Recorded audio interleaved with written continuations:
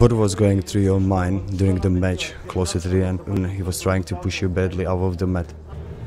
Well, I would like to say that I respect all my opponents equally, even regardless that I felt that he carried himself slightly disrespectfully towards myself. I always try and I do my best to show respect to everyone, either on a mat, also out of the mat in life, and that's why I believe the God was standing today on my side and he helped me to get this victory. What was so disrespectful that he did?